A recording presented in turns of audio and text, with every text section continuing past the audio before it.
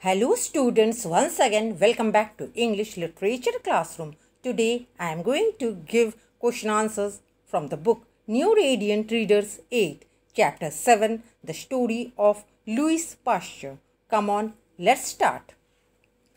My first question is, what happened one day in the little town where Louis Pasteur lived that affected him? Answer. One day in the town where Louis Pasteur lived, someone was bitten by a mad dog. This incident affected Louis a lot.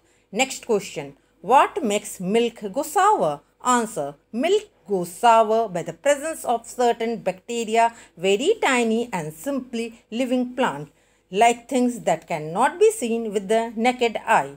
Next question. What discovery did Pasteur make about anthrax? Answer.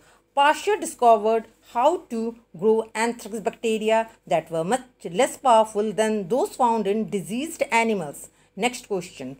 What were his method of treating rabies? His means Louis Pasteur. Clear? Answer. Pasteur removed the infected parts of rabbits suffering from rabies, and by treating these parts obtained the virus in a weakened form.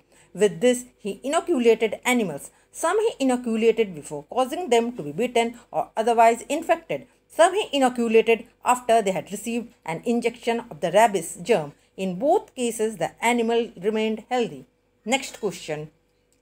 Tell the story of Louis Pasteur's first human patient. Answer. Louis Pasteur's first human patient was a boy who had been badly bitten by a mad dog. Louis took the boy into his own home and gave him a series of inoculations. He waited anxiously to see what would happen. At last, the danger period had passed. The boy was well and strong again. Next question.